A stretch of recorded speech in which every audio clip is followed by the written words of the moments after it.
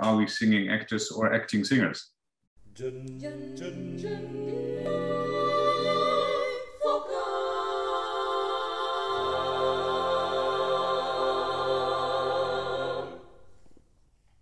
Actually, we talk a lot about this in our lesson. How do you think we get the audience to understand our intention or emotion? You don't want to explain what you're doing, what's behind. You know, you can also go to a theater performance and sometimes you don't understand the clue and you think, what's this is going about? And you get a kind of little angry. You say, okay, why? But sometimes you don't understand, but you can kind of feel your own story. Yeah. And I think that's important too, that audience can relate. And of course, it depends on if you do like Hugo Wolf for audience, they never heard it, it's difficult. But if you do like Rachmaninoff or Tchaikovsky songs, it's so melodic and it's always emotion, you know, and on sound, and people can actually enjoy it without understanding every word. Yeah. But I think we also want to kind of educate our audiences a little bit. Yeah. So it is nice to talk a little bit because this also breaks the ice. Yeah. But that's very personal.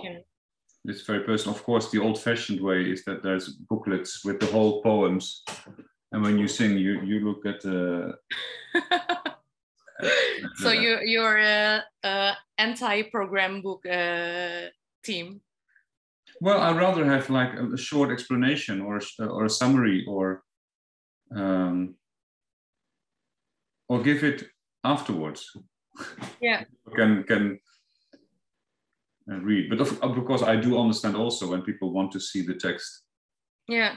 But I think also every singer, every pianist, every duo has to kind of explore ways to make it more clear. I'm not against anything to be explored, actually.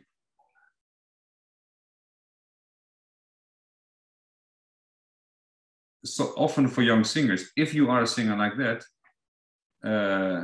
your technique suffers from it. Yeah. When it's not solid enough, and then you kind of. Yeah. So technique first, and then. Well, when you're very young, make sure that.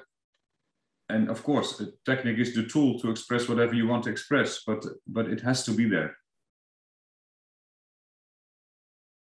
It's funny. Like last week, I saw a performance of quite young singers, and I saw one singer who was. I saw all his ideas were right, but he was just speaking it through because he didn't have the technique to sing it.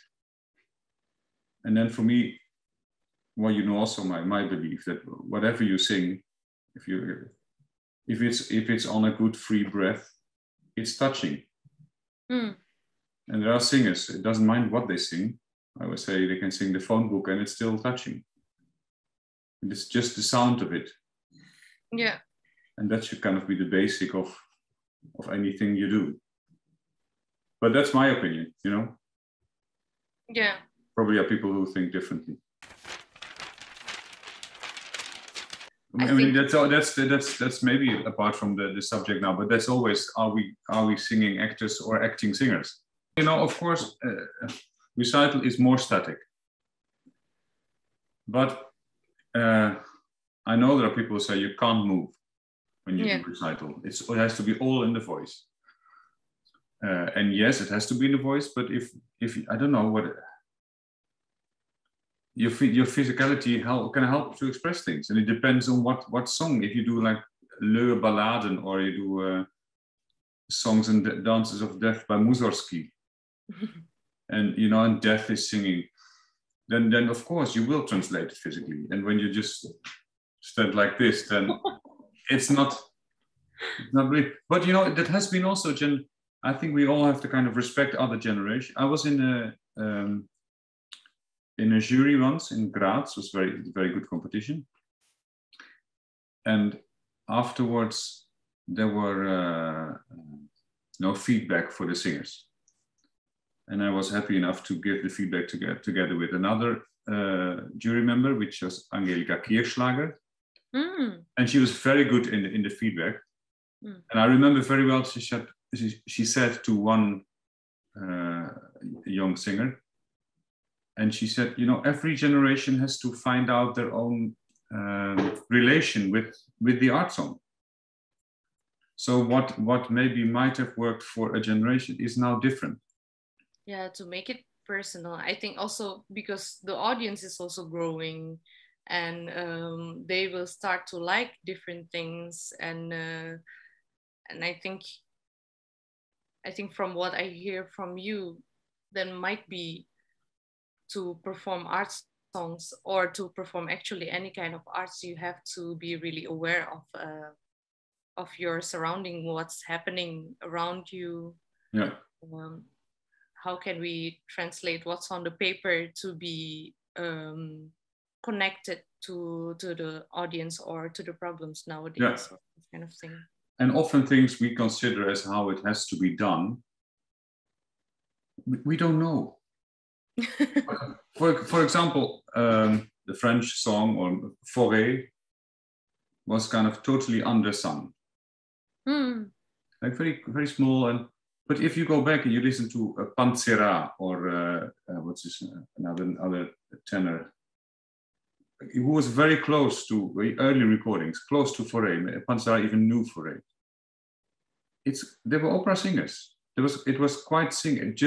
There is a thing, you need an impeccable legato for this kind of music, and a good diction. But it's not that it has to be. So what we maybe in Holland, maybe that's a Dutch thing, where we think as how it should be done, is a fashion which became much later.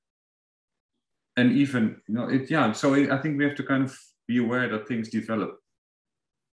When Harnoncourt started with this whole pioneer old music, ancient music, I mean, he's not there anymore, but in that he changed himself. I think when he listened back to his very first recordings with out-of-tune hobos and he said himself, that can't be the way. But for then, at that time, so it was part of a development, I think. Yeah. Well, we always have to refine, reconnect.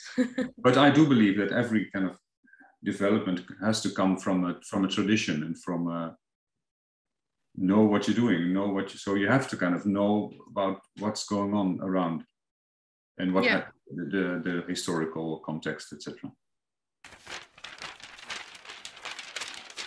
Of course, the joy of singing has to be is important.